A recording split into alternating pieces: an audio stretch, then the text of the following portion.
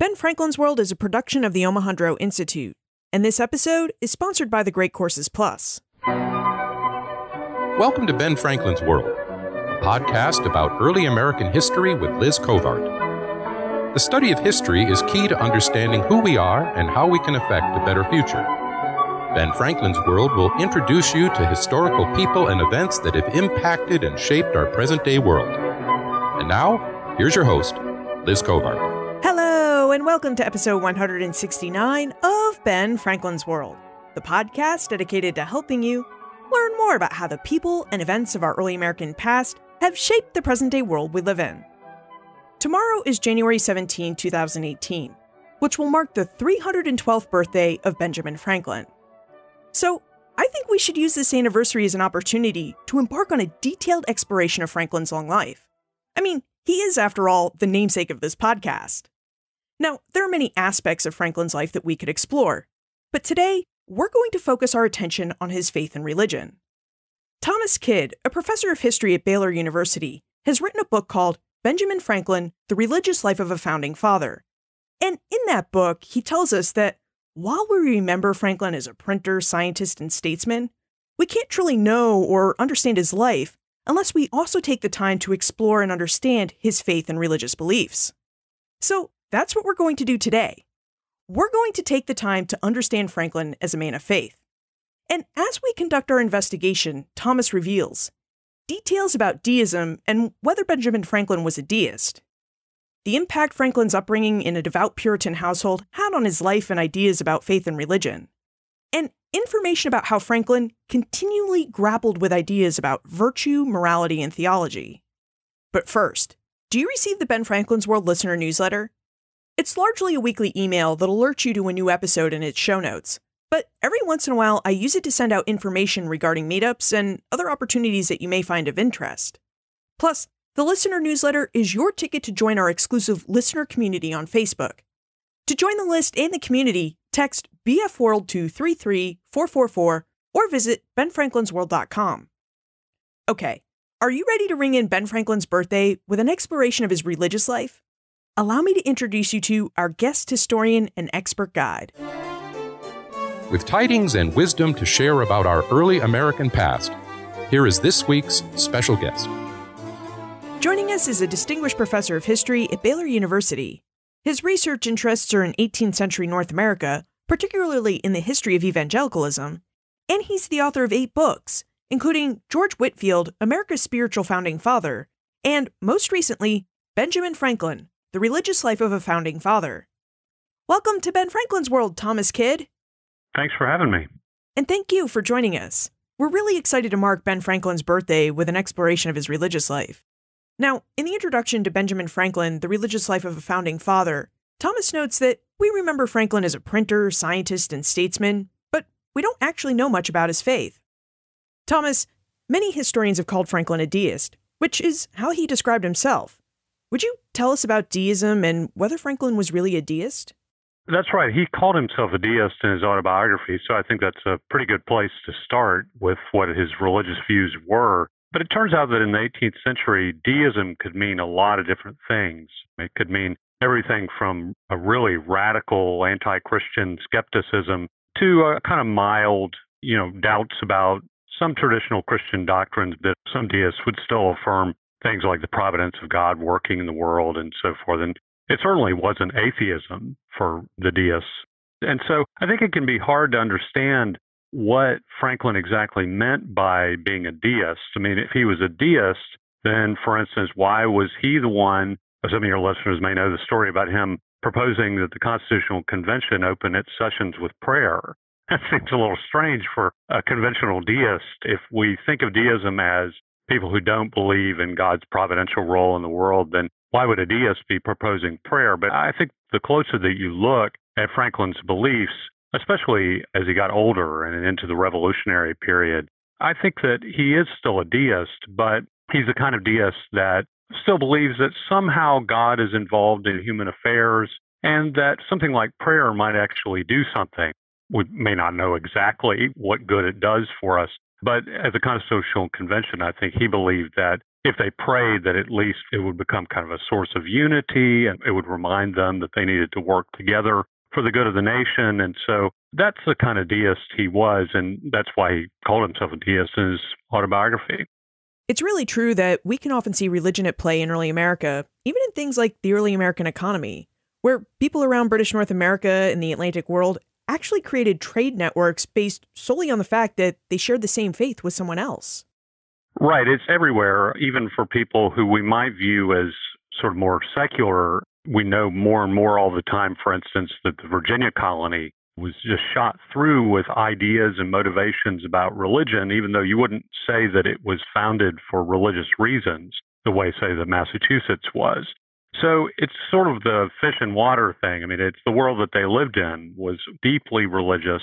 And so even for someone like Franklin, who's definitely becoming more skeptical in his teens and early adulthood, the way that he made sense of the world that he lived in and explained what was happening in his life and his printing interests and on and on and on, religion just comes up naturally in that world all the time. Now, you see Franklin as having developed a distinctly American kind of religion. And I wonder if you would tell us more about this religion, which you termed in your book as doctrineless moralized Christianity. Right. So Franklin grows up in a very traditional religious family, Puritan family in Boston. But as I suggested, he's becoming more skeptical, especially about some of the very specific doctrinal tenets of the Puritans are involved with Calvinism. He doesn't ever give up on the value of religion for society, for himself, but he thinks that too many Christians spent too much time worried about particularities of doctrine. Things like whether people are predestined to be saved and to go to heaven or not, those kind of things that denominations, churches, pastors just fought too much about those kind of issues, bickered about biblical interpretation. And he thought that they were losing what was truly valuable about religion, which was that religion was the greatest source of virtue and benevolence, charity, these kinds of things in the world. And so he thought, and in this, he's like a number of deists, that really the focus of religion should be virtue and action, not so much doctrine and belief. Now, he would concede that if you believe in the grace of God and the charity of God to people, that may make you more service-oriented and charitable yourself. So he wouldn't say that you don't need to believe anything. But he tended to want to say that virtually all belief, all doctrine is kind of optional. It may help you to live the right kind of life if you believe certain things about God, but your belief should be mostly private, and you certainly shouldn't fight about doctrinal issues, but you should spend most of your time as a religious person focused on what good that you can do in the world. And I think that I call this doctrineless moralized Christianity because in it, doctrine becomes almost totally secondary and optional. I suppose we really do have to be a theist to believe in this kind of religion. But other than that, ideas about the divinity of Christ and these kind of things, you can have opinions about that, but you better not fight with other people about it because you need to get busy with the work of taking care of the poor and ministering to the sick and giving to various charitable projects. And that was the essence of religion. And so that's the part where it's moralized in the sense that the whole focus of this kind of religion is in morality and virtue. Thomas just mentioned Franklin's childhood in Boston and his Calvinist faith. And I'd really like for us to explore both of these aspects of Franklin's life further. But before we dive into specifics about Franklin's life and the evolution of his ideas about religion and faith, I really think we should talk about sources of information. Thomas, how do you, as a historian of religion, go about researching someone's faith? Would you tell us about the sources you used to trace the origins and development of Franklin's religious faith? Well, with Franklin, it's relatively straightforward because we have the wonderful works of Benjamin Franklin series that's come out from Yale University Press. And so I think that the printed volumes at this point run to about 41 volumes. And then most of the rest of his papers are in an online, publicly available edition. And so those volumes are each one of them 400 or 500 pages. They're indexed. The online version is full text searchable. And so For me, it was a fairly straightforward matter, though laborious in its way, of going through Franklin's papers and looking for every single reference that I could find to religion, God, the Bible, virtue, any of these kind of topics. And with the help of doctoral students here at Baylor, we put together a master list of every reference that we could find. And it runs into the thousands of references for sure. Going into the project, I did have a little concern about whether there was going to be enough to go on to write something. No, this is a biography. It's a full biography, but it's focused obviously on religion. So I wondered, is there really enough material there? And I had no reason for that concern, as it turned out, because it's just a flood of material. He's constantly writing about religion, especially just phrases, references to religion. But it also turns out that he probably wrote more as an author about religion than any other layperson in 18th century America, or at least published more about religion than any other layperson in 18th century America. So at that point, it was really more of an exercise of how do I organize all this material? And some of it, of course, is repetitive. So, telling a story that was comprehensive but not overwhelming to get that composite picture of what he thought about religion. So that's basically how I did it. Are primary sources about faith, written by the person that you're studying, really the best way to get at a person's religious beliefs? I mean, is there anything that we need to keep in mind as we look at a source like Franklin's writings when he says, I believe this or I believe that?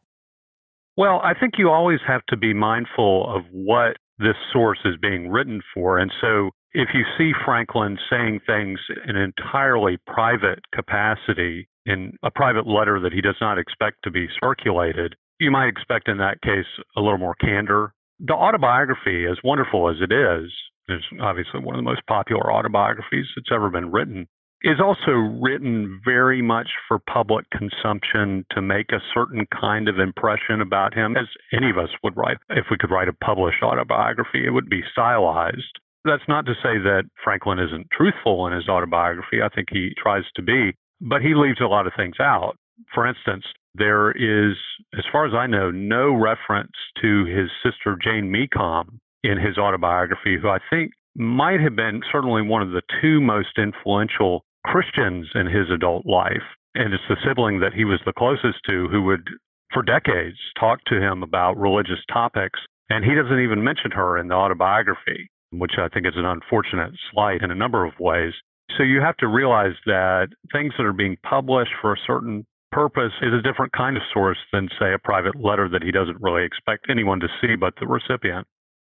Okay, so now let's turn to Franklin's childhood and upbringing. Born in Boston on January 17, 1706, as the 10th child of Josiah Franklin and Abia Folger, Franklin grew up as the child of devout Puritans. Thomas, would you tell us about Franklin's childhood in Boston and about the role religion played in his childhood? Sure. He grows up in, as you suggested, this Puritan family that's quite devout. His father is a candle maker, so they're tradespeople, relatively modest, and their families had come to New England for religious purposes in order to be able to practice their faith in freedom. Franklin and his siblings grow up in an intensely religious environment where the Bible and Christian practice are very much at the center of their family's lives. I mean, they work and then they're going to church maybe for 3 meetings a week, maybe more sometimes. And over a lifetime in that kind of environment, you certainly would hear thousands of sermons. And Franklin heard many, many while he was still at home through his mid-teens. And these sermons would often be heavily doctrinal, could be quite lengthy, an hour, 2 hours. It's not unusual, line by line preaching of the biblical text. So Franklin is deeply, deeply immersed in Puritan piety, Puritan beliefs, and the Bible itself. He says in the autobiography that he had read the Bible all the way through by the time he was 5. That's quite an accomplishment for a 5-year-old, maybe one of the places where I'm not totally sure I believe him. But he was a very bookish boy, and the Bible was one of the only books that he had ready access to at that age. And his parents would have been very pleased with him for reading the Bible on his own. So who knows, maybe he did read it all the way through by the time he was 5. But that left a monumental impression on his mind of that deep familiarity with the text of Scripture. So even though he doubts parts of what he had learned when he was growing up about the Bible and doctrine, he kind of can't get away from that biblical inheritance in his rhetoric, just the way that he would talk. He was constantly making allusions to the Bible, especially with other people like John Adams, for instance, who knew the Bible as well as he did. It almost becomes a kind of second language to them. That's so constant are the references to the Bible. He used the Bible as his most common source of anecdotes and similes, and it was also one of his most common sources of jokes. He would play jokes on people who he knew didn't know the Bible as well as he did. He would show them a passage, and they would say, "Oh, don't you know this is from the book of Genesis or something?" And it wasn't. It was something he had made up. And they would say, "Oh, yes, I remember that." And he would laugh at them, and he would know that he knew the Bible better than they did, than most of his friends. So it's very intense, and it has a profound influence on Franklin for the rest of his life, even though by the time he's in his mid-teens, he's well on his way to becoming a deistic skeptic. So Franklin knew the Bible. He attended sermons with his family for hours on end. But what exactly was the doctrine and the interpretations of the Bible that Franklin would have come to understand? I mean, what were the Puritans talking and preaching about in early New England? Well, there's a lot of overlap with basic Christian doctrine in terms of the divinity of Christ and Christ as the unique Savior of the world. The Puritans have a heavy emphasis on God's sovereign power and rule over the universe and over human life. So that's part of why Franklin and other deists are struggling with the idea of God's providential involvement with human affairs. They ask sensible questions like, well, if God is in control of everything, then why do so many bad things happen? And that's a source of doubt. The Puritans believe that God is so sovereign over everything that he's also in control of the eternal destinies of men and women. And so the Puritans classically do not believe in free will of people to decide their eternal fate. They believe that God, for reasons that only God fully understands, has chosen a certain number of people, the elect, they're called, for salvation, and that people don't choose to be saved, that God has to choose and, in effect, cause them to be saved. And that's the kind of belief that many other devout Christians have come to challenge in subsequent American history. But, the basic idea is that, of course, the Puritans are inheritors of the English Reformation, and the idea is that you base everything you believe in your Christian practice, family life, everything on what the Bible teaches. And so they seek to implement that in all phases of life. It's quite intense, and that's the legacy of Franklin's childhood. We know from popular legend that Franklin was a largely self-educated man. Was the Bible the only book he would have read as a child, or were there possibly other books that he could have read that would have influenced the way he thought about God and his faith? He read everything he could get his hands on, but early on, as a boy, his options were fairly limited. Of course, he had access to the Bible and various devotional type of texts, which he would read. I really mean it when I say he would read anything he could get his hands on. I think he read certainly everything that was in his house growing up, which was not a tremendous amount of material besides the Bible.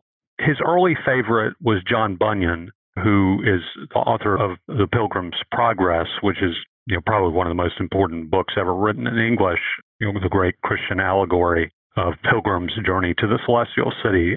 Franklin, like so many children, adults in his world and continuing on, in some contexts through today, people have read this, and the literary brilliance of it, the compelling portrait of different kinds of characters that represent different sorts of virtues and vices and the temptations of the world and the glories of heaven. And Franklin was just enraptured by this. And even as he became a skeptic, he would praise Bunyan and his literary skill as one of his great models. And so there were other Christian authors that he was reading. I mean, most of what he read as a boy and a young man were coming out of that kind of Puritan tradition, English Reformation tradition, but also the classical literature, Greek and Roman antiquity, Plutarch's Lives. In his world, if a boy is reading any text besides the Bible, Bunyan, Plutarch's Lives, these sorts of reformed and then classical sources are just absolutely standard. He also, as he got a bit older into his teens, early 20s, began reading texts that he was interested in about this kind of practical religion, virtue-oriented religion, and especially people who are writing about being creative and doing good. And one of his favorite sources, it turns out, was the prominent pastor in Boston in his childhood, Cotton Mather, who, if you didn't know much about Franklin, you would think this is exactly the sort of person that Franklin wouldn't like, because Cotton Mather is sort of seen as, the ultimate Puritan fogey and persecutor of witches and so forth. But Mather also wrote a very popular book on essays to do good that Franklin really liked because it was thinking creatively about how Christians in particular could do the most good in society. He also read some things by Daniel Defoe, the great author of Robinson Crusoe, many other books, but Defoe wrote about that kind of practical Christianity too, and Franklin loved that sort of stuff.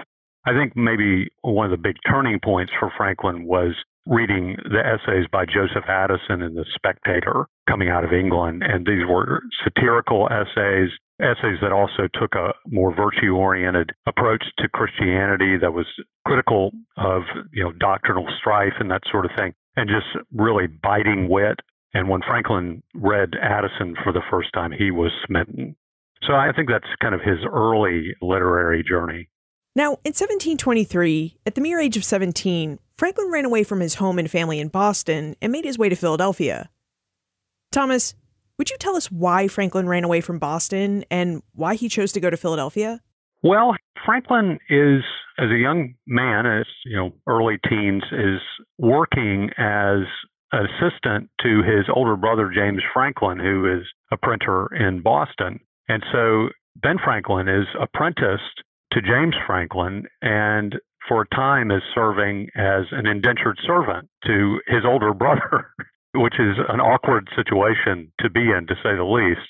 Indentured servants are treated often right near the way that slaves would be treated, including with indiscriminate beatings and so forth if you didn't cooperate with your master. And so Ben Franklin, of course, is a big personality, does not lack for confidence, and it's inevitable that he and his brother would start fighting about the terms of Ben's work and the kind of service that he was providing to his older brother. They began fighting. James, Ben tells us, was even occasionally beating him as his servant, and it just became pretty quickly an intolerable situation for Ben Franklin. Without going into all the details, James was also at this time getting in trouble with Boston authorities because of some of the things that he was printing. And James was in so much trouble that he tried at one point to give Ben the lead on publishing their newspaper, the New England Courant, while at the same time expecting Ben to stay an indentured servant. And so he began, with help from his friends, a plan to run away. It's a remarkable thing for someone who became so prominent in America, really the best known American of his time by the 1750s, that he began in such modest and difficult circumstances is quite amazing. And so he ultimately ran away from Boston, from his childhood background, from Puritanism.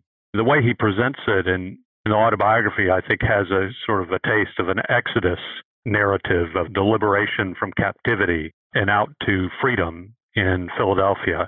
Why Philadelphia? I think he realized that there were opportunities for young men like him who had some trade skills, which he did in printing. And so he began to make connections with local printers in Philadelphia, and it wasn't too long before he began to make his own way as a printer in Philadelphia.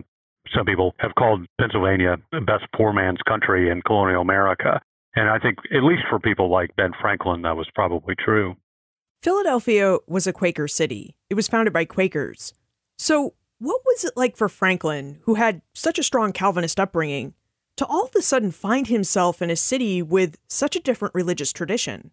That's right. He found Philadelphia to be very different from what he was used to in Boston. Now, Boston, by the time Franklin is born in the early 1700s, had started to see some religious diversity, really mandated by royal law. The Puritans had to accept the presence of other kinds of Protestants, at least, which they had not in the early colonial period. But it was not nearly as diverse religiously or ethnically as Philadelphia was when he came to Philadelphia. And so one of the very first things that he does when he goes to Philadelphia is he goes to a Quaker meeting.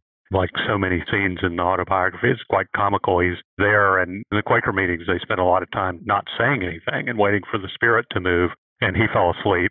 And he said this was the first house that I slept in Philadelphia, was the Quaker meeting house. But I think he began to get exposure to Presbyterians, which weren't so different from the Puritans, but Baptists, Quakers, Anglicans, a lot of different kinds of Christian groups. And I think that just began to open up vistas for him religiously, philosophically, and began to get him to wonder about what are the commonalities of all these different kinds of religions. And obviously for him, the most important commonality was the focus on virtue. Now, not long after Franklin arrived in Philadelphia, he set sail for London for the first time. That was in 1724. Thomas, what was Franklin's 2-year stay in London like, and did this stay play any role in the development of his religious beliefs? Like for many people in the empire, going to London was a big deal for Franklin. No city anywhere close to the size of London anywhere else in the British Empire and Britain and America was just titanic. So sights and scenes unlike anything he had ever seen as a boy in Boston in particular.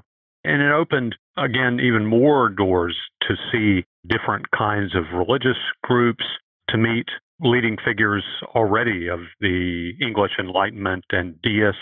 And he began to get exposed, not just through reading, but also in personal connections to these kind of leading deistic and Enlightenment writers in London.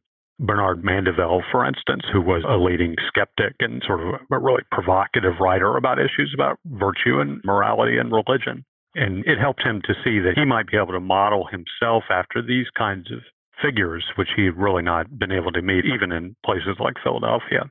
I think that London also opened him to a kind of bottoming out experience in his own personal morality. He got involved, tells openly that he was visiting prostitutes, that he was cheating with one of his best friend's girlfriends, and just he really presents it in the autobiography as the nadir of his moral life, maybe of any time in his whole life story. And he's seeing other friends of his who are going through similar experience and just they're washing out. I mean, they're drunks, they're completely broke.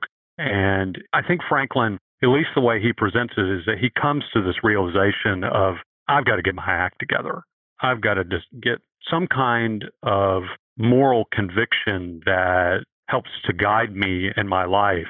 And so when he goes back to Philadelphia after that year and a half or so trip to London, I think he resolves that now is the time when he's going to become a mature, responsible, virtuous man. And so that's at least the way he tells himself the story of what that London trip did to him. In his quest to lead a good and moral life, Franklin developed a plan of conduct. Thomas, would you tell us about this plan? The plan of conduct is one of several documents like this that we have that he's left. We don't have an especially good record of what the original plan of conduct was. It's something that was printed in a 19th century source, but it's something along the lines of this plan for virtue, the kinds of virtues you would expect from Franklin. Frugality, certainly one of them. He'd gotten into some considerable debt, especially in London, and he says, I'm never going to let myself go there again. He commits himself to only speaking good of others publicly, controlling the tongue. He says of controlling his speech. He resolves that he'll always work hard, that he won't pursue any of these kind of get-rich-quick schemes that he saw some of his other friends chasing after. And so the plan of conduct becomes, for Franklin, a sort of moral guideline for how he's going to govern his life after bottoming out in London. But once again, you can see that it's a moral code, it's a code of virtue, but it's not connected to a particular doctrinal beliefs. And so you can see him shaping this kind of doctrinalist but moralized religion that he says, I've gone through my kind of season of sin and sowing my wild oats. Now I'm going to resolve on my own, through my own moral effort, to do better. And so you don't necessarily in this kind of system need a conversion experience the way that his evangelical sister Jane Meacom would have said, or his pastor friend George Whitefield would have said, but you don't need that kind of conversion experience. You can just change yourself through moral effort and resolving to be a virtuous person. Now, as Thomas mentioned, Franklin made his way back to Philadelphia and set himself up as a printer in 1727. And upon his return, Franklin really started to try to find a church-like experience, if you will, without having to necessarily attend an actual church service. Thomas, would you tell us about Franklin's need to join or create clubs that provided him with a communal, church-like experience? I think that Franklin, again, because of his childhood, he thought that a virtuous person should go to church, even if you didn't necessarily believe everything that was being preached. He thought it was just a good thing to go to church, to be committed and practicing and part of a religious society, which most people are going to find in church. But he had a really hard time coming up with a church that he could stand. And the Presbyterian pastor in Philadelphia at the time really kept after him, you need to come to our church and so forth. And he would try, but then he would feel like that all they were preaching was just dry doctrine and kind of pointless stuff that didn't really accord with his beliefs. So he did settle out eventually once he got married to Deborah Reed. Deborah, I think, was a more traditional, devout Church of England person than he was, and she wanted to go to the Anglican Church of England, Christ Church, Philadelphia. So he would go with her when he was in Philadelphia. But you see him constantly kind of tinkering with, well, maybe we could have these kind of clubs, groups that are for sort of discussions about virtue and moral philosophy and so forth, but that don't necessarily need to be in the context of a church per se. And so he founds and that thinks about founding several of these kind of groups. Probably the most famous is the Junto there in Philadelphia, which is, a group of young tradesmen mostly who discuss these kind of issues, virtue and morality and philosophy, new learning.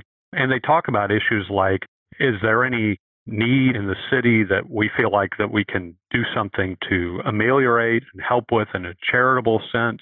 Is there anyone who's in some kind of dire straits that we can be of assistance to? But it's not in the context of a church at all.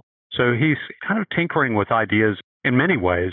Could you have the benefits of church and religion without the formal institutional context of a church building and church doctrines? A couple of times during our conversation, you mentioned Franklin's sister, Jane Meekum. Franklin spent many years grappling with the tension between his upbringing as a Calvinist and his later ideas about virtue, morality, and theology. And after we talk about our episode sponsor for a moment, I wonder if you would tell us about this tension that Franklin experienced and how his relationship with his sister, Jane Meekum, helped him grapple with this tension. This week, we're commemorating Ben Franklin's 312th birthday by exploring his religious life and world. Now, if you'd like to learn even more about Ben Franklin, you should visit thegreatcoursesplus.com/bfworld. Sign up for the free trial that they're offering you, and check out their course, America's Founding Fathers. The Great Courses Plus teamed up with the Smithsonian to create this course, and among its 36 different video lectures, you'll find a 26-minute video titled Benjamin Franklin's Leather Apron, which you can watch for free during your free trial. In Benjamin Franklin's Leather Apron, Professor Alan Gelzo will take you through the life of Benjamin Franklin and show you the many roles he played in the formative years of the Republic. Roles such as an independent printer, public gentleman, nobleman of nature, and a tradesman who was actually quite cynical of the wealthy and powerful. While you're checking out the Great Courses Plus, you'll see that it has over 8,500 lectures in its vast library that can help you satisfy your curiosity about all sorts of subjects, like history, science, math, psychology, and even how to perform new skills like photography, cooking, and speaking a new language. All of these fascinating lectures are presented by award-winning professors and experts in easy-to-watch 30-minute-long videos that you can stream, download, and watch all on your own schedule and on all your favorite mobile devices. So visit thegreatcoursesplus.com/bfworld to extend your exploration of history and to delve into new topics just because they fascinate you.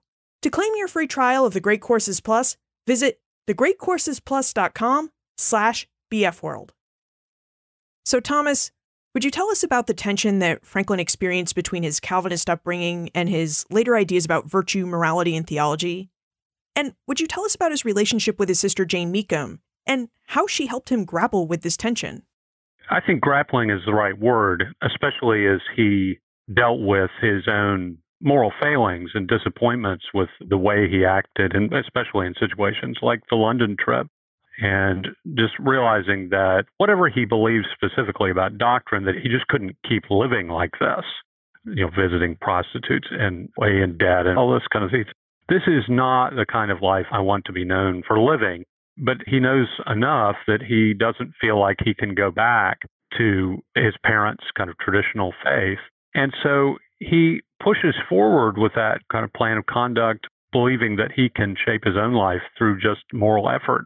And he tries that for a long time, but he has these voices around him. And Jane Mecom is probably the most persistent through the years of people who were saying to him that moral effort is not enough, that you need a change of heart. And this is the traditional Christian evangelical teaching on this, is that while morality and virtue are really important, you can't really just make this happen through your own efforts. You have to have the transformative power of a conversion experience that then will lead to a life, hopefully, of virtue and morality and charity.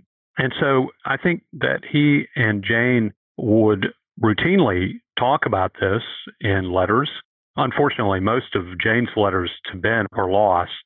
Sadly, they were probably just trashed at some point, with people believing here's a woman in the 18th century. It's not that important what she said. Makes you want to pull your hair out. And she's also a poor woman, too, to boot. She never becomes wealthy at all, unlike Ben. But anyway, we know enough to intuit that they would sometimes talk about this and it would become quite contentious. It's clear that there's one episode where Ben visits Jane in Boston and that they have a fight about this. And I think what the fight is Jane saying, you're trying to do all this on your own, but what you don't see is that you need God in your life to help you live a moral, virtuous life. And you need to put your faith in Christ for salvation. You knew that was the truth from our growing up. Why have you turned away from that? And Ben says, I don't need that. And you can imagine it going downhill from there. And we do have a letter from him to her where he's sort of trying to make up with her and kind of sorry we fought and this kind of thing. But you could tell from the references that that's what they talked about. But I think that kind of influence acted as a sort of tether on Franklin, who might otherwise have gone into really radical skepticism, maybe even approaching even kind of atheism. But that persistent influence, especially of Jane Mecom in his life, I think helped him to, on a personal level, to stay closer to the traditional faith of Jane and Ben's childhood than Ben Franklin might have otherwise. Another important person in Franklin's life is also someone you mentioned earlier, George Whitefield. Would you tell us about George Whitefield and how he and Franklin became friends? This is a really fascinating relationship in Franklin's life story because George Whitefield is the most famous evangelical preacher of the era. He's the most important evangelical preacher of the Great Awakening of the mid-1700s. And Whitefield is a titanic celebrity before Franklin is. And really, Franklin's fame probably really doesn't even approach Whitefield's level of fame until maybe the time of the American Revolution. So it's a strange relationship because why is Franklin friends with this evangelical preacher where he doesn't really agree with at least some of what he's preaching about salvation, heaven and hell, and this kind of thing? It starts off as a business relationship for sure, because in the late 1730s, Franklin meets Whitefield and they agree that Franklin can publish a number of Whitefield's materials, including some Whitefield's sermons, Whitefield's travel journals, which are phenomenally popular. And I think it starts with Franklin thinking that he can just make a ton of money off of Whitefield. He sees Whitefield as a cash cow, like nothing he's ever seen before. And he does. He makes a lot of money off of publishing Whitefield's materials. And the entire publishing output of the colonial presses almost doubles in a couple of years because of Whitefield's celebrity and the sensational ministry that he has both in Britain and in America. But over time, I think they also become friends. They become close friends, as a matter of fact, and they understand each other in a special way, I think because of their common experience of celebrity. By the time you get to the 1750s, Franklin has become quite famous too. And of course, celebrity, as we know today, can become quite isolating. It's difficult to have friends and so forth. And so I think that's part of what brings them together. But Franklin also sees Whitefield as somebody who's honestly trying to do good because of his religion. Franklin really admires Whitefield's great charitable project, which is an orphanage in Georgia, the Bethesda Orphanage. That's Whitefield's great charitable project of his career. And Franklin gives money to support that, helps to publicize it. And they even at one point talk about possibly founding a colony together in the Ohio River Territory. It doesn't really go anywhere, but that shows you that Franklin sees Whitefield as somebody he can make common cause with. And Franklin is capable of just sort of setting aside their doctrinal differences if it leads to the greater good in terms of charity and virtue. So I think that's the nature of their connection. Now, speaking of Franklin the celebrity, Franklin largely became famous because of his scientific work with electricity. And this leaves us to really wonder how Franklin the scientist reconciled his belief in science with his faith in God. Well, I think Franklin saw his science as an outworking of his religious commitments. And so much of the kind of scientific work that he was doing had benevolent purposes as he saw it, especially his work on lightning rods, which he thought would do enormous good if implemented to reducing house fires and lightning strikes on houses that destroyed so many houses at that time. So he saw science as a way to alleviate those kinds of social and physical problems that society had at the time. And so he saw absolutely no contradiction between science and his kind of religious views because they're both focused on practical goodness and morality. Now, there were more traditional critics of Franklin. Some people, it's not a large number of people, but I think some people even questioned the idea of trying to deflect lightning away from houses or people and so forth, that would say, now look, lightning bolts is one of the most common ways that God brings judgment on people. So I don't think we ought to try to mess with that. Of course, Franklin just thought that was just silly. And if God is giving us the means to understand what lightning is, and Franklin's great accomplishment is demonstrating that lightning is in fact electrical fire, as they would call it back then. If God gives us the means to understand that and to deflect it, then surely there's nothing wrong with trying to protect ourselves. And Franklin is very much in a community of his scientific associates are also pastors and people of, serious religious conviction. So it never would have occurred to Franklin in his context that there was a contradiction. When you read Thomas's book, Benjamin Franklin, The Religious Life of a Founding Father, you really get the idea that Franklin spent a lifetime wrestling with ideas about faith, morality, and virtue. Thomas, did Franklin ever come to any final conclusions about those things? I mean, did he ever find or espouse a definitive form of faith? By the end of his life, I think he had settled out on some very basic beliefs that he had. Most obviously that if religion is worth anything, it will result in virtue and that that's the most important thing. He did have some doctrinal convictions in spite of the fact that I talk about it as religion as doctrinalist, moralized Christianity. He does say that he believes in one God, that God's somehow ruling by his providence, that God should be worshipped, that there will be a future judgment of people by God, and that the best way that we can serve God is to serve our fellow man. I mean, these are pretty minimal convictions, but nevertheless theistic.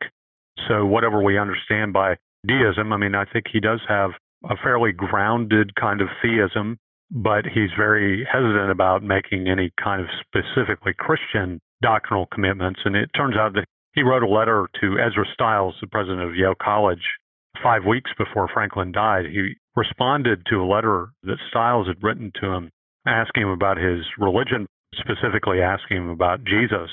And Franklin told Stiles that he thought that Jesus's ethical teachings were the greatest that the world had ever seen and certainly worthy of emulation, but that he had never been able to quite accept the idea that Jesus was divine, that Jesus was the Son of God. And so I think in a traditional Christian sense, I don't see any way that he could be regarded as a Christian at the end of his life, even though those kind of theistic principles and the outworking of religion and charity are so important to him. We know a lot about Benjamin Franklin, and I wonder, why do you think it's important that we consider Franklin as a man of faith when we consider him and all of his various accomplishments in early America? I think if we want to understand Franklin, we've got to understand what was important to him. And as I suggested earlier, I mean, he wrote vast amounts of material on, I think, more than any other subject. He's writing about religion, especially early in his life. And he's capable of getting involved in some very in-depth technical doctrinal debates in 1730s and so forth. And it continues through his life to be a major interest and concern of his. So I think even if we're not especially religious ourselves or whatever, I mean, if we look at Franklin and only see the scientist and the diplomat and so forth, we're missing a part that he considered to be quite important himself. And it also has that kind of overshadowing legacy that if you don't know this about Franklin, you'll miss all kinds of references that often are just phrases, little stories, anecdotes, and so forth. But it's the way that he made sense of the world himself was through these kind of biblicist categories. And so in that way, he is a representative 18th century figure, child of the Puritans, and it's very hard to understand him without it. Let's jump into the time warp. This is a fun segment of the show where we ask you a hypothetical history question about what might have happened if something had occurred differently or if someone had acted differently.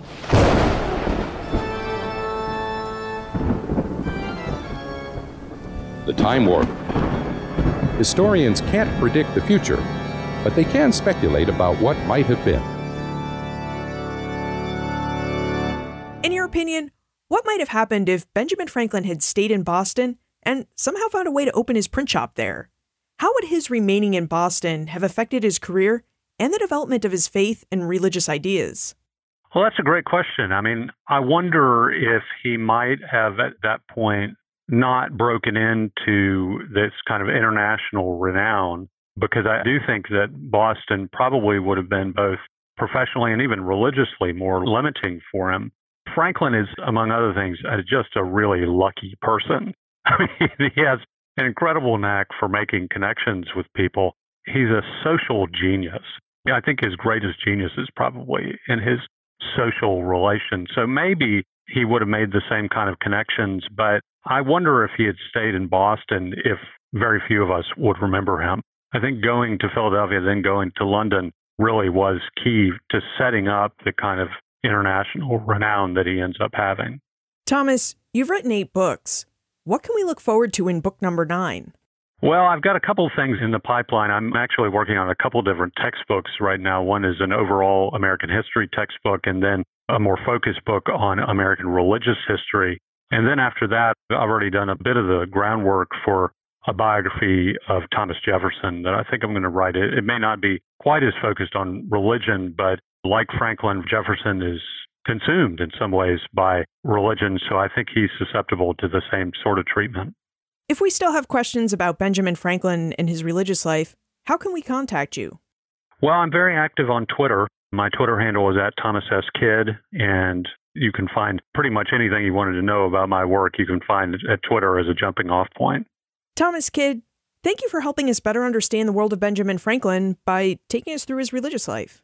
Thank you very much for having me. Historically, we remember Ben Franklin as an accomplished printer, scientist, and statesman. Someone who came from humble beginnings and really made his own way in the world. But rarely do we remember Ben Franklin as a man of faith. And as Thomas revealed, religion and faith were very important subjects to Franklin. In fact, he wrote about those subjects more than he wrote about any other topics during his lifetime. And we all know how prolific Franklin was. Throughout his life, Franklin believed in the ideas of practical morality and virtue. He believed that the best way to serve God was to serve his fellow man. And this was part of the ideological impetus that caused Franklin to found so many different social organizations around the ideas of exploring virtue and morality and in conducting charitable works. It's also, in part, what drove his scientific experimentation. As Thomas noted, Franklin believed in God, and he sought answers to questions about how God's world worked. Franklin viewed his experiments with electricity and in other areas as true outworks for his religious commitments.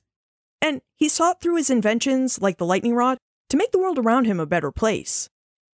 Franklin grappled with ideas about morality, virtue, and theology throughout his entire life. His writings and interactions with Jane Meacham, George Whitefield, and with other scientists and theologians like Ezra Stiles make clear that Franklin understood the world around him through biblical categories. And although Franklin ran away from Boston at a young age, he never could quite run away from his Puritan upbringing. In many ways, the Calvinism of his youth always shaped his thoughts, ideas, questions, and actions, making him forever a true man of faith and religion. Look for more information about Thomas, his book, Benjamin Franklin, The Religious Life of a Founding Father, plus notes for everything we talked about today on the show notes page, benfranklinsworld.com/169. If you haven't yet joined our listener newsletter and community, you should do so now. It's as easy as texting BF World to 33444. The Great Courses Plus can help you learn even more about Benjamin Franklin and about so many other topics, because they offer more than 8,500 video courses. You can explore this extensive course library for free when you claim your free trial at thegreatcoursesplus.com/BFWorld. Holly White provided production assistance for this episode. Holly, thanks so much for helping us keep this podcast going. Finally, does knowing more about Ben Franklin's religious ideas and beliefs change how you understand him? I'd love to know, so send your answers to liz@benfranklinsworld.com, tweet me @LizCovart, or post a comment in our listener community on Facebook. Ben Franklin's World is a production of the Omohundro Institute.